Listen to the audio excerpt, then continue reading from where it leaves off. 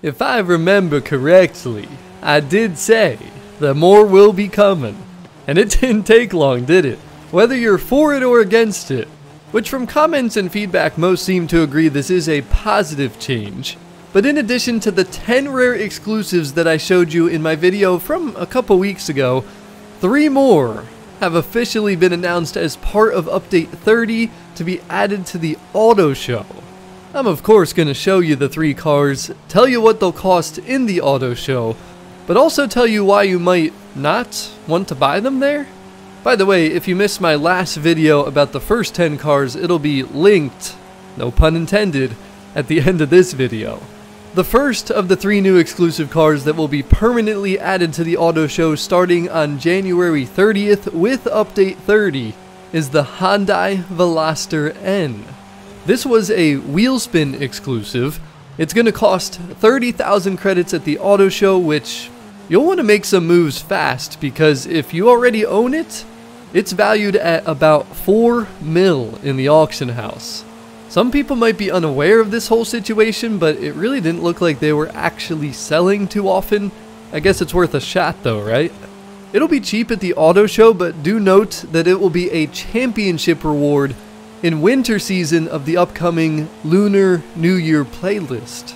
The second car is the XPeng P7. This is one of the true rare playlist exclusives, and even after this news broke, it's still empty in the auction house, probably because it's cheap, but it'll only cost 60,000 credits at the AUTOSHOW. But keep in mind, it will also be a championship reward during summer season in the new playlist. The third and final car you've been watching gameplay of, the Lynk & Co. 03 Plus.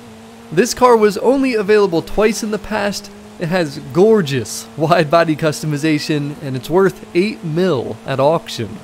You'll apparently be able to get it at the AUTOSHOW for what I think is very cheap, 40,000 credits, or you could wait to unlock it for free in the upcoming autumn seasonal championship.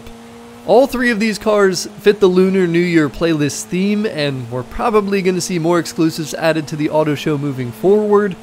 Again, if you missed my video about the first 10 cars, it should be on your screen any second.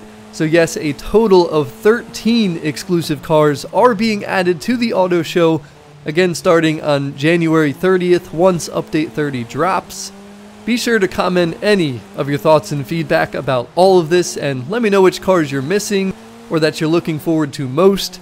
If you're new around here, you better not forget to smash that subscribe button, get those notification bells on because we have a lot of other new and returning cars to talk about that involve Update 30. More videos are coming, but don't forget to drop a like to support this video. That's all I got. I'm out. Okay, bye!